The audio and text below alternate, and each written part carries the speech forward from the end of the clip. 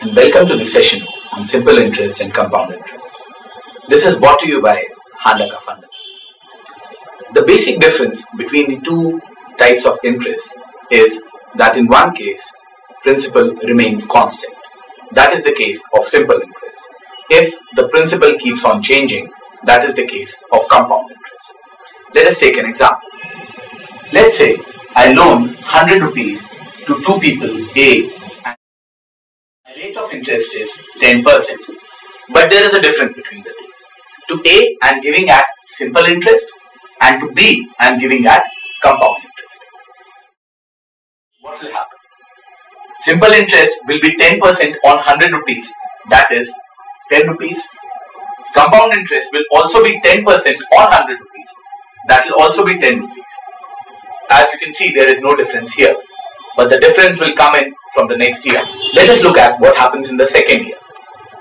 In the second year, simple interest will be 10% on 100 rupees, it will still be 10 rupees.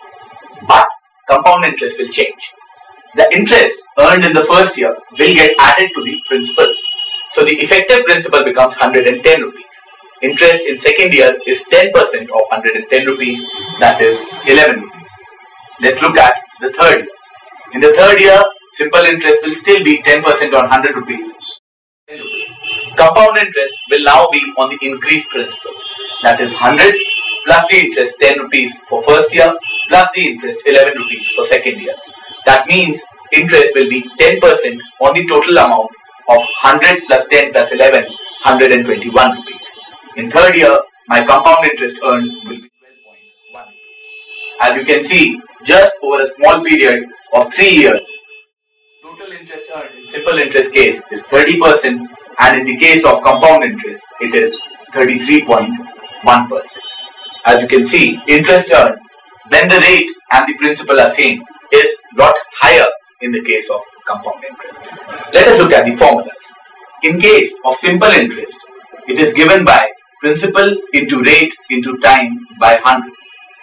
However, for compound interest, we first calculate the total amount, which is given by principal into 1 plus rate by 100 to the power n, where n is the number of years. This is the amount in case of compound interest. If I want to calculate the actual compound interest, it would be the amount minus the original principal.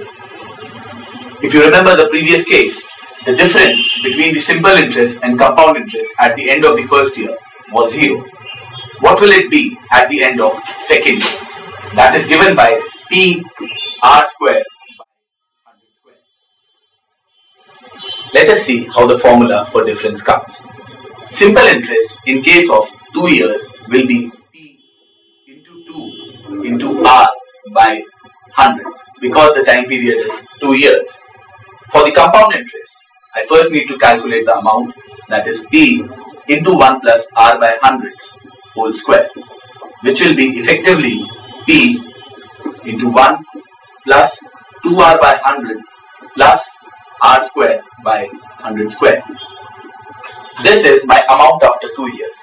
Compound interest after 2 years will be if from the amount I remove the principal, that is effectively 2PR by 100 plus PR square by 100 square. We want to find out the difference between the simple interest and compound interest after 2 years. So if you look at both the figures, if I remove the simple interest portion, that is 2PR by 100 from compound interest, I am left with the formula PR square 100 square. You can use this formula directly when required. The restriction being the principal and the rate should be the same, and this figure gives me the difference after 2 years. Let us look at a few examples. What will be the amount if the rate of interest are different over the years?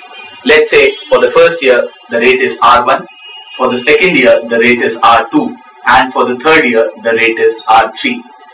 In this particular case, the amount in case of compound interest will be given by P into 1 plus R1 by 100 into 1 plus R2 by 100 into 1 plus R3 by 100.